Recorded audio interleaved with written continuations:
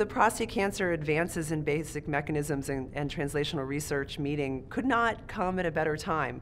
We're at this really interesting cusp of breakthroughs with regard to prostate cancer. Up until now, we've been treating all patients with metastatic disease identically.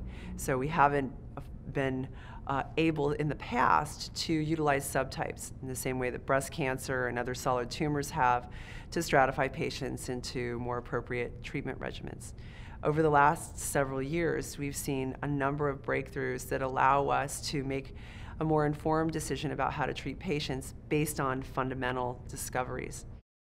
The thing that's unique about this AACR special conference is that it has been successful in bringing together the most basic of laboratory investigators to the population scientist that studies the genetics of risk, ever more so important for prostate cancer right now, and the genetics of disparities, which we know is very prominent in this particular disease type. Those two disciplines coming together with the clinical groups that attend the AACR meeting have allowed us to fast-track discoveries into the clinic and then inform back to the laboratory what are the really important questions that we need to address now of who might best respond to a particular new therapeutic regimen in our space. Illustrating the multidisciplinary nature of this conference is actually the disparate expertise of the four of us who were selected as the chairs and co-chairs of this conference. So the conference will be chaired by Johan de Bono, who's a medical oncologist in the UK, and co-chaired by myself, leader of one of the 69 NCI designated cancer centers. My background is in translational and basic prostate cancer research.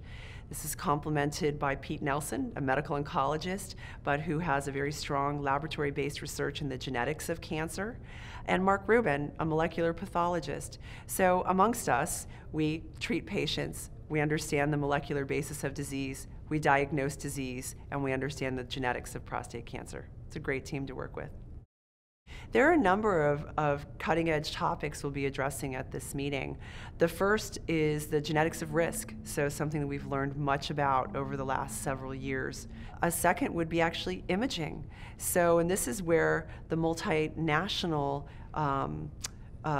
registration and the multinational participation of the meeting becomes quite important. Some of those breakthroughs are coming from Europe and from Australia, and so the ability to share those discoveries and discuss how they might be implemented, these novel imaging strategies across different disciplines, will be an important aspect of this next AACR meeting on prostate cancer.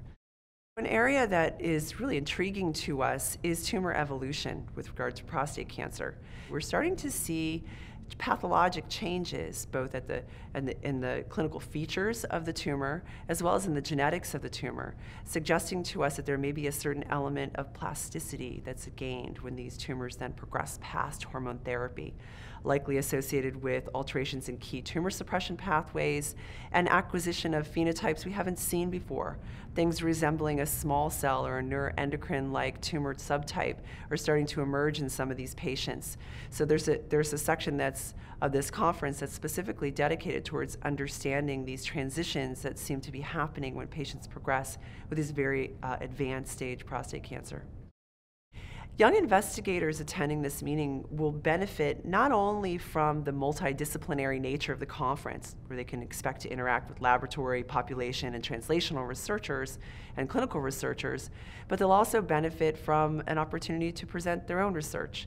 So in addition to the poster sessions, there'll of course be abstracts that we'll be selecting from the submissions to pull up into short talks, and we'll be prioritizing younger investigators or early stage investigators for those lectures.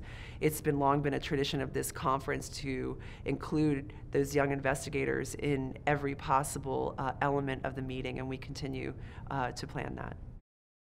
AACR, I feel, has been fundamental to the discoveries that have benefited patients with regard to prevention, detection, and management of disease, as well as quality of life. AACR has been and continues to be the major organization bringing together multidisciplinary teams. That can't be emphasized enough. This is not a meeting for basic scientists. This is not a meeting for clinicians. This is a meeting for both.